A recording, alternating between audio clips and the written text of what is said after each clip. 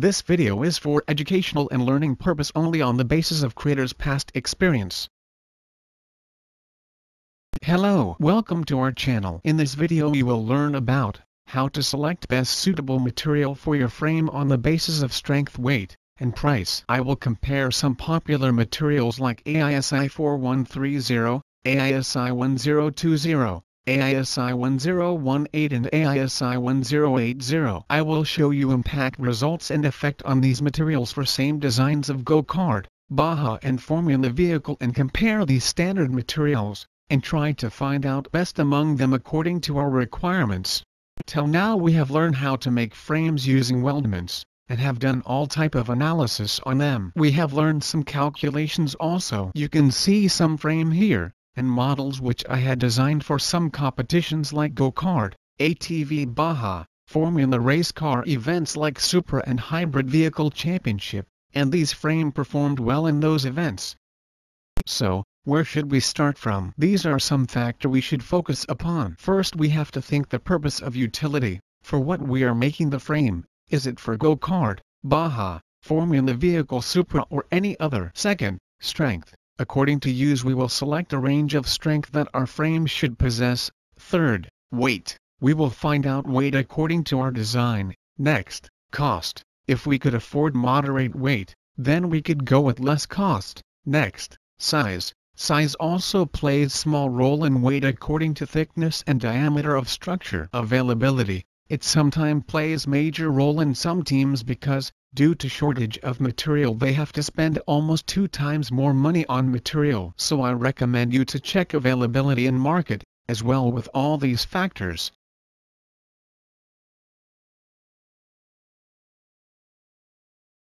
Here is a comparison between properties of some popular materials which are available in market. Now the main property which you have to focus on is tensile yield strength. Remember, yield strength defines the strength of a material, from where it starts deforming in such an extent that it cannot be recovered. So it is the base for our selection criteria. Another thing in this slide is density. Density will change the weight of our frame for same design. If density is high, then weight will be high, and vice versa. But in all these 4 material, there is a little difference in densities.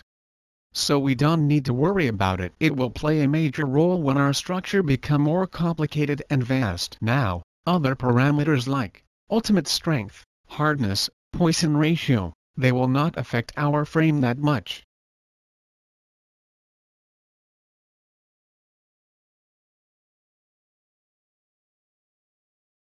Here, fatigue strength is second property, to which we have to focus on, as our frame will bear fatigue load during race.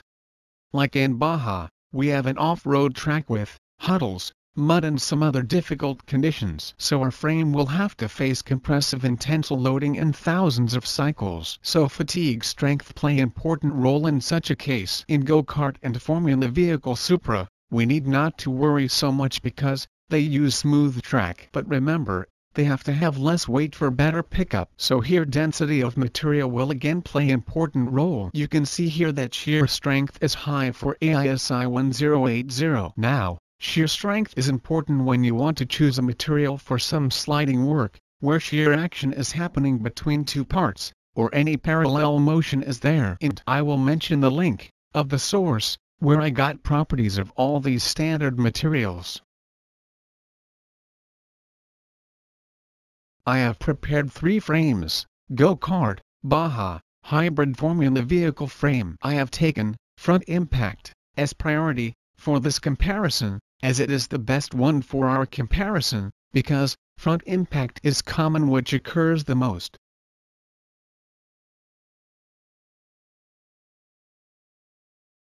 I have done front impact analysis on them, and got these results. I have separately divided material grades and compared their properties for same load. If you have watched my previous video, you must have remembered how I choose load for a frame for different analysis. Let's start from weight. Weight is depend on 2 factors. First, density of material. Second, design of our roll cage. So, we can control weight of our roll cage, either by choosing a material with low density, or by changing its design. Now, you can see in the table material in green, has less weight. Material in blue has moderate weight, and material in red has more weight. Second, load. I have told you about how we can decide and calculate load. And still, if you have any doubt regarding it, comment in comment box. Next is factor of safety. It is the most important factor on which a designer have to focus, whether you are working in any field. For frame, factor of safety need to be near about 2. Sometimes, design a frame can enhance factor of safety. So if you got stuck with all parameters, try to change the design. So, AISI 4130 is showing better results for all 3 frames. Remember, factor of safety cannot go below 1. Next, deformation. Deformation should be as low as possible. It shows how efficiently you have designed a frame. Again, 4130 has less deformation for all 3 frames with different materials. Strength. You can see, AISI 4130 has the best strength among all. So definitely it will show better results. Now cost. I have found these rates with my sources. The cost for 4130 is high, as it has high strength. So it is obvious. Better the results, higher the cost will be. Further, if you want to check results, you can take a screenshot of this table and can study the results. So, from all the results, we have found the best material AISI 4130. If we talk about the advantages, we have less weight, less deformation, better factor of safety and good strength compared to other materials. But we also have one disadvantage: its cost is high, as for go-kart frame we need around 12 meters of material, and for BAJA, we need 35 to 40 meters of material. So if you cannot afford this material, then you have to look for low price with moderate strength. For this you can choose AISI 1020, with less weight, moderate deformation, moderate factor of safety, good strength and moderate cost. One thing I should mention here, that the diameter of the cross-section of frame. If you increase the thickness of pipe, then you are adding more material, so weight will increase, as well as it will increase strength of frame, and so factor of safety too. So you have to deal with diameter and thickness wisely. If further you have any query, you can comment below. And if you found this video worth, then please like the video and subscribe to my channel.